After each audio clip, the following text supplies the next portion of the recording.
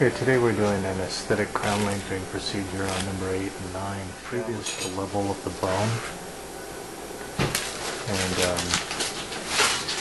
pretty much determined that the level of bone was about 3 millimeters. That's 3 millimeters from the gingival margin, and it really needs. We're going to be removing a couple millimeters, so we really want to make sure that the bone is about 5 millimeters from, or at least 3 millimeters from the subsequent gingival margin. So we're going to be doing a flat procedure. What I'm doing is I'm going to make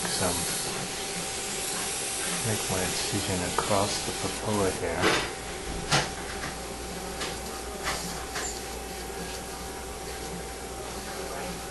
We want to put that right back where it was.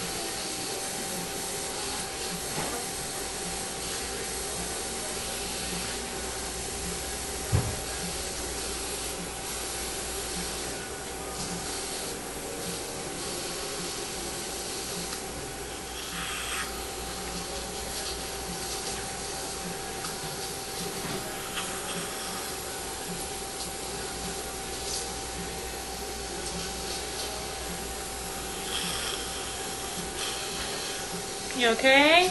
Mm-hmm.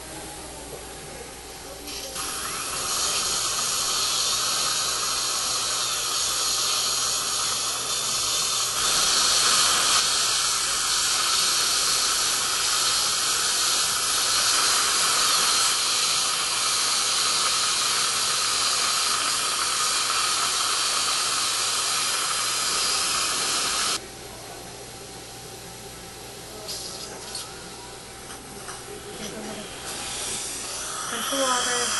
I'm sorry, Eddie.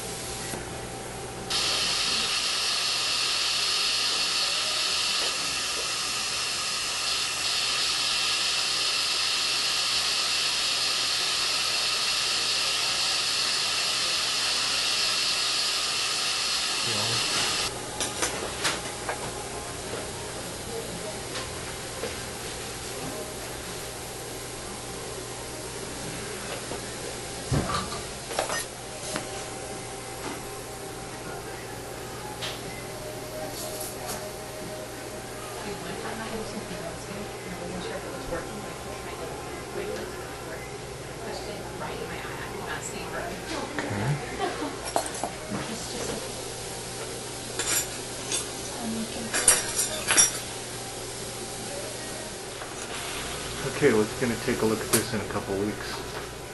This is a 2-week healing of the surgery, crown lengthening surgery on the upper anterior.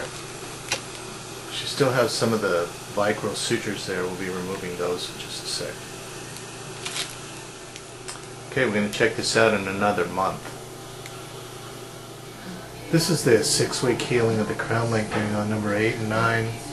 Look at it a little closer. See a slight hint of the original incisions, but I think we're just going to leave those because they might remodel a little more.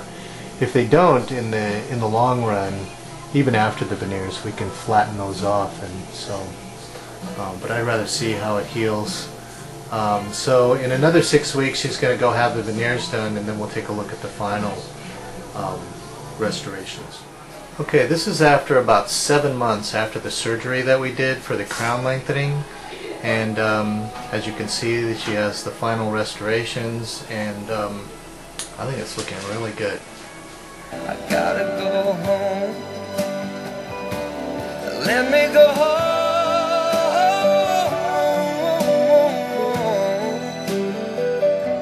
It'll all be alright. I'll be home tonight. I'm coming back home.